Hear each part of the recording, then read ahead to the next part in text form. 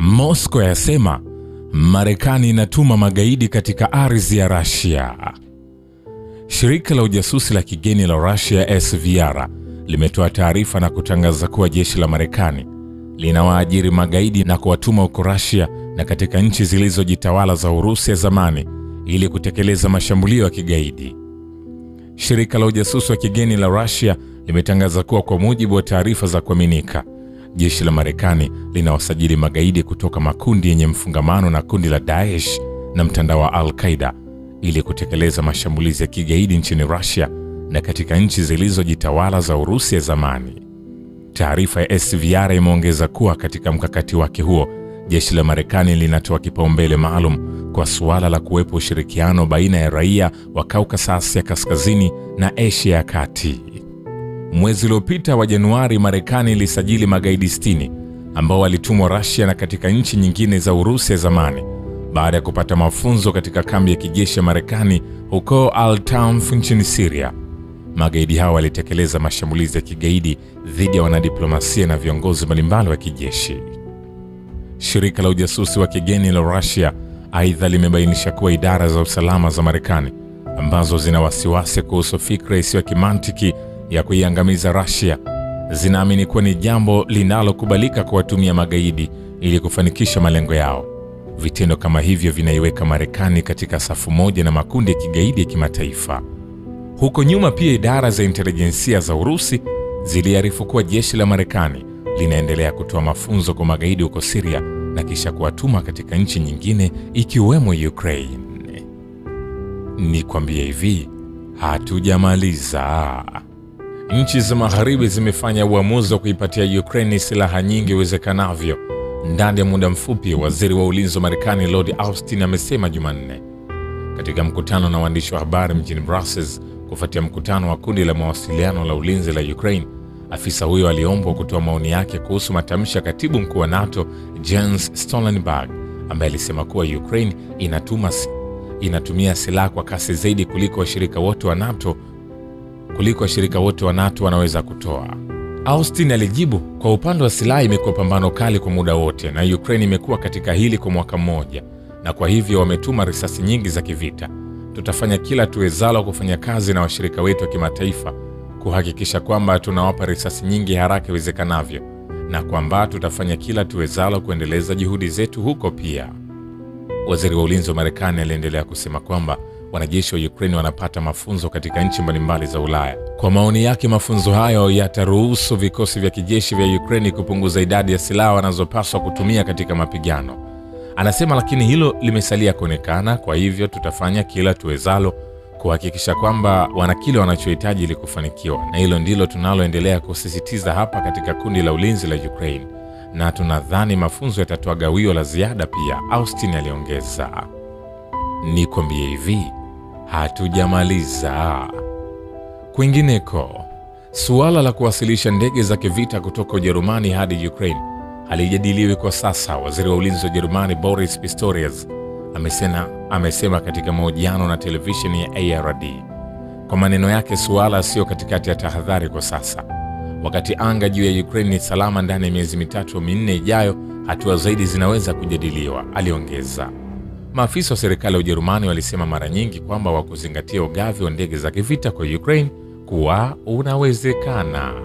Kwingineko, majeshi ya Ukraine yalishambulia kwa makombora eneo la Jamhuri ya Watu Donetsk mara 21 siku ya Jumanne na kuwajeruhi raia 5. Ujumbe wa DPR kwenye kituo cha pamoja cha kudhibiti na kuratibu masuala yanayohusiana na uhalifu wa kivita wa Ukraine kimesema Jumatano jumla makombora 85 yalirushwa kuelekea maeneo yenye watu wengi katika eneo la Donetsk People's Republic, ikijumuisha silaha za NATO za kiwango cha 122 mm na 155 mm.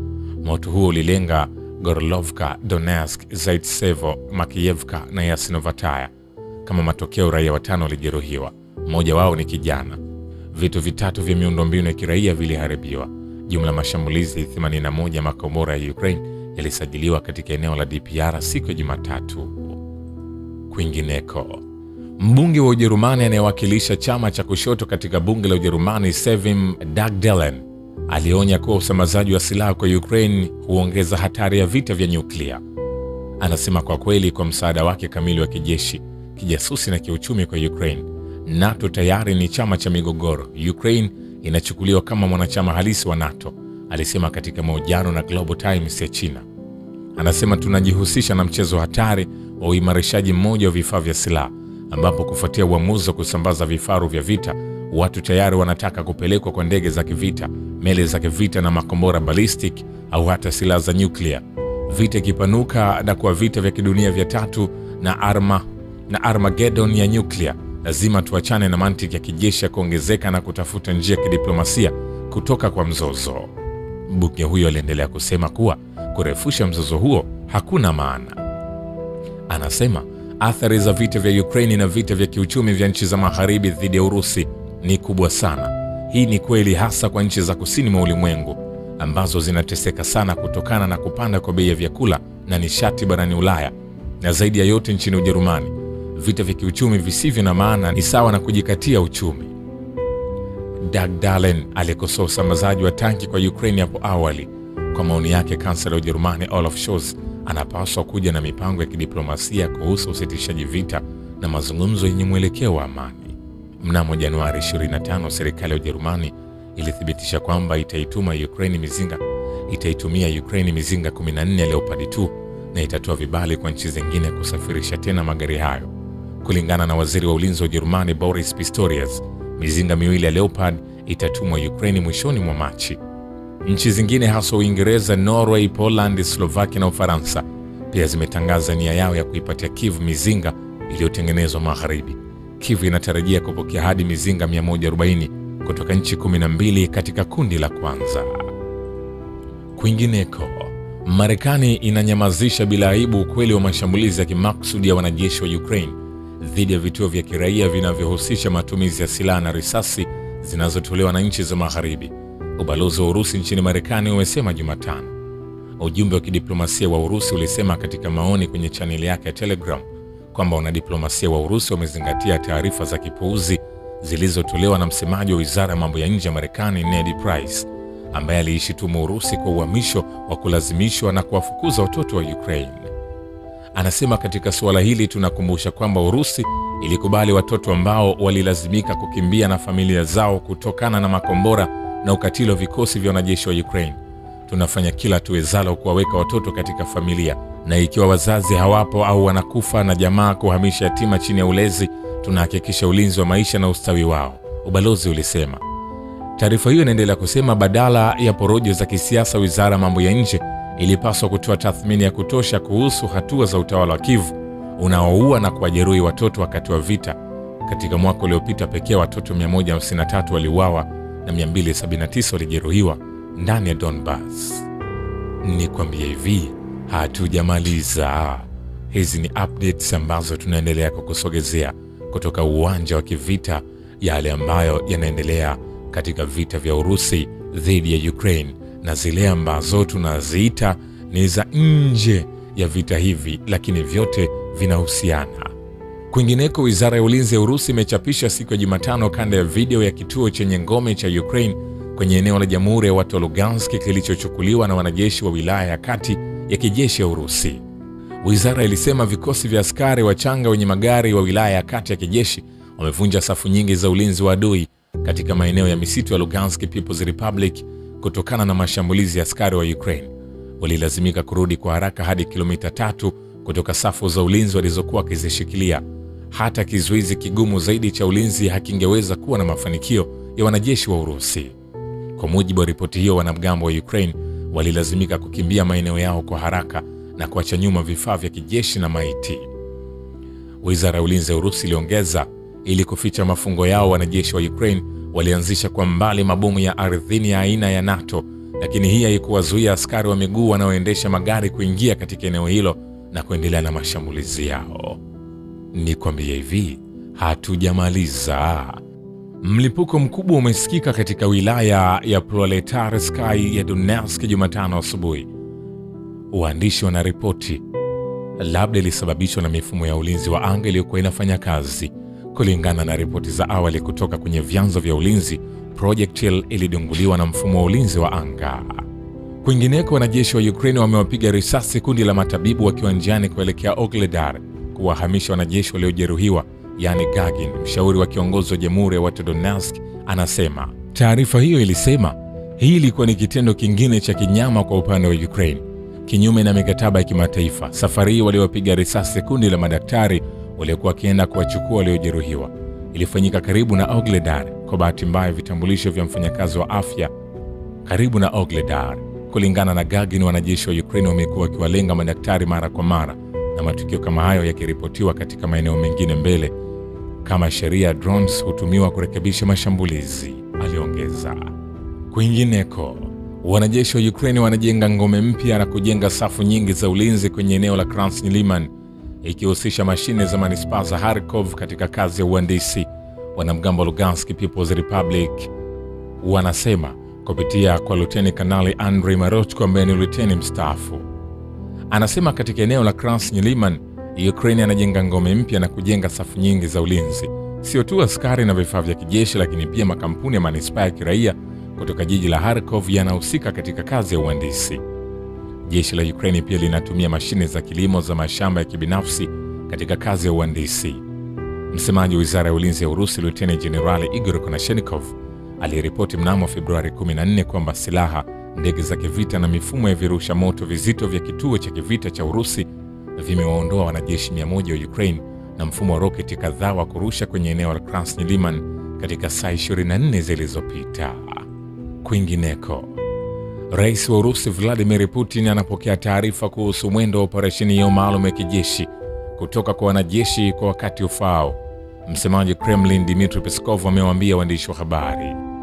Akizungumza anasema, kwa kweli kamanda mkuu hupokea habari zote kutoka kwa jeshi kila wakati, mara kwa mara na kwa wakati halisi, alisema alipoulizwa ikiwa ripoti juu ya hali ya jiji la Ogledar iliwasilishwa kwa Putin. Yani Gagin ni mshauri wa kiongozi wa Jamhuri ya Wetu Donetsk.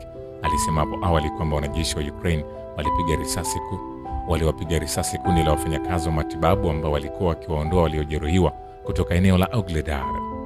Akizungumza kama kungekuwa na mwitikio wowote kutoka kwa Urusi, hasa kwenye jukwaa la Umoja wa Mataifa, Peskov alisema, unajua, kwa ujumla wanadiplomasia wetu mara kwa mara wanafuata mkondo wa kuvutia maoni ya wanachama wa mashirika ya kimataifa kwa ukiukaji wa yote yanayowezekana, sheria za kimataifa na serikali ya Ukraine na jeshi la Ukraine. Kwingineko, milipuko imesikika kwenye mkoa wa Kiev wa Ukraine Jumatano. Chombo cha habari cha Srana kinaripoti ving'ora vya mashambulizi ya anga vililia kwenye eneo hilo dakika kadhaa kabla milipuko hiyo. Chombo cha habari cha Insider kiliripoti kwamba kitu kisichojulikana kimeonekana angani juu ya mkoa wa Kiev. Kulingana na chombo cha habari, inaweza kuwa puto au ndege ya anga isiyo na rubani. Kitu cha duara kisichojulikana kilionekana kwenye mji mkuu wa Ukraine wa Kiev muda mfupi baada ya saa 6 usiku Jumatano.